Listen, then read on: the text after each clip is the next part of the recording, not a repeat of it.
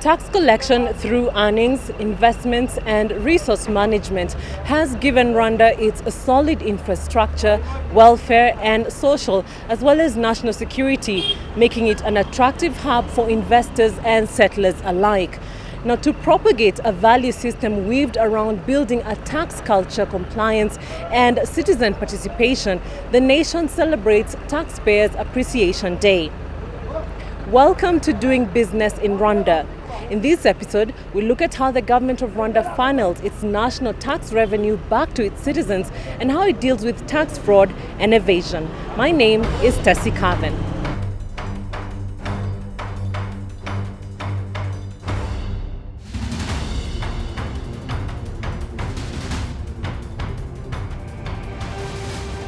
The Taxpayers Appreciation Month is held annually with the aim of recognizing and appreciating compliant taxpayers, as well as showcasing the impact of taxes on the country's economic development.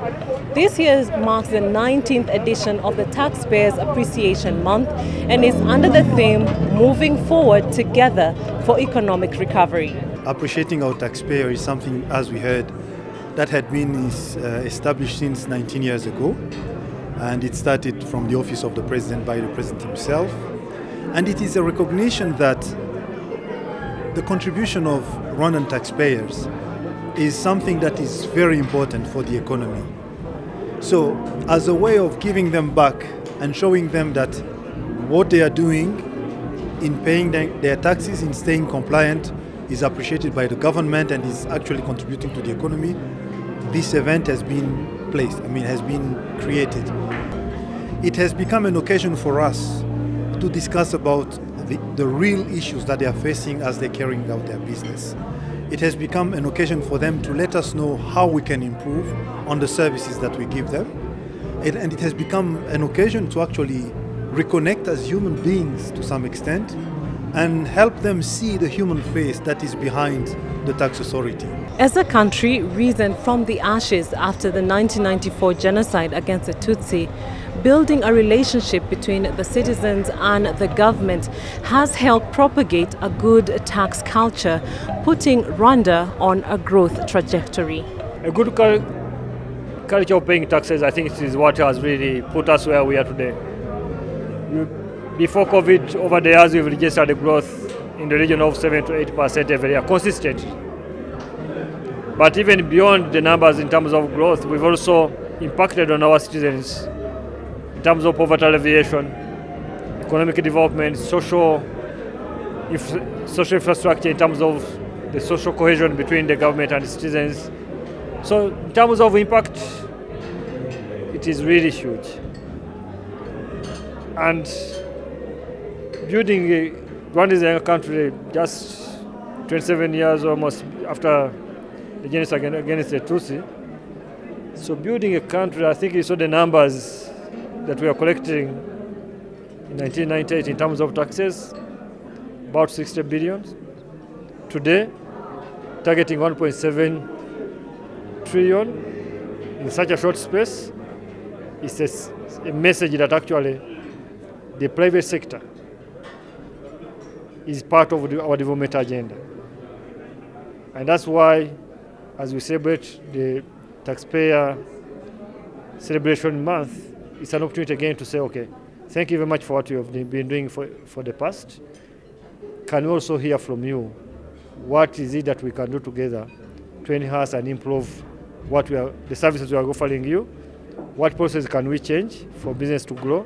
So that's what we are trying really to achieve. Despite the pandemic disruptions, Rwanda Revenue Authority exceeded the revenue collection target for the 2020-2021 fiscal year by over 60.1 billion Rwandan francs. The total tax and non-tax revenue collections amounted to 1,654.5 billion Rwandan francs against a target of 1,594.3 billion Rwandan francs, representing a 9.4% increase. Last year, we were able to perform to the level of 103.4%. We surpassed by a nominal value of 60.1 billion Rwandan francs, the target that we were given. But when we started this year, We started in July with a lockdown, which was totally unexpected and which was not taken into account when the target was set in the Ministry of Finance sometimes in April this year. So as a consequence, the first quarter we did not perform as we would have wished. We actually had a result of 99.1% in terms of approaching the targets. And this was caused, as I said, first of all by the lockdown. Secondly, we also observed that even the importations, the effect of the COVID, not only in our country but also in other countries, has led economic activities to slow down a little bit, and importations have gone lower. When you go into the details of our performance, department by department, you'll see that we have two departments that are operational. We have the domestic taxes, the domestic revenue mobilization department, and we have the customs department. It's more on the customs side that we have observed a big dip because of the lowering of the level of importations. When we come to the domestic tax side, we actually exceeded. So I would say that the effect of COVID is really at the base of our, not poor, but less than optimal performance in the first quarter of this financial year.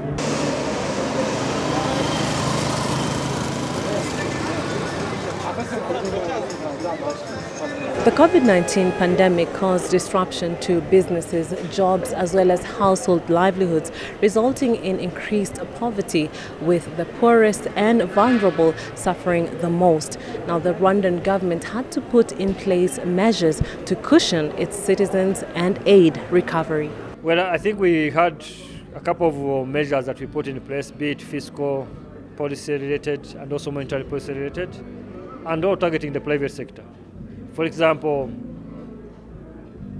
we had to create an economic recovery fund, which would speak to soften the burden in terms of debt levels. We had a moratorium on paying bank loan payments through the central bank. We also put measures like immediately trying to see how can we refund all the money, pay the business community in time to speak to their cash flow requirements, but also do VAT refund, whatever we owe them we paid. So those are the measures that we put in place to say, yes, we are in shock as a government and also the private sector, but we are in this together. And what can we do for us really to reasonably mitigate the damage? But also as you mitigate the damage, you do that with a forward-looking lens to say, how shall we recover? And that's why now we're getting into another economic recovery fund that touches investment to say, okay, how can you come and get money at a lower interest rate and a longer tenor, and then you support us for economic recovery. Then we set up a build and manufacture to recover fund policy where you get incentives on taxes if you have an investment project that can be completed within 2 years. So it's a lot, but we continuously change it according to the dynamics and what changes we are facing. Some taxpayers are still smarting from having to meet their tax obligations, but as the chairman of Rwanda's Private Sector Federation says, the taxman has put in place systems that have made it easy for taxpayers to comply. There have been a lot of improvement in terms of communication systems and so on. I would say that the taxpayers spend more time working than paying tax or queuing in the tax authority building to pay tax. There are systems which are facilitated by online payment, declaration, and so on. Number two, tax revenue authority try to promote and appreciate and support the compliant taxpayers, which encourages the taxpayers to pay tax on time. Thirdly is that every other year there's a change in terms of partnership, the taxpayers and Rwanda Revenue Authority. This makes it easy and clears the mindsets of taxpayers.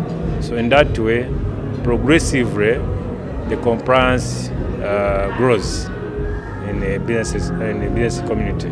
Despite these efforts to ease in compliance, tax evasion is the most prevalent financial crime in Rwanda. And according to a report by the Financial Intelligence Center, over 20 billion Rwandan francs was lost to tax evasion over the last 5 years.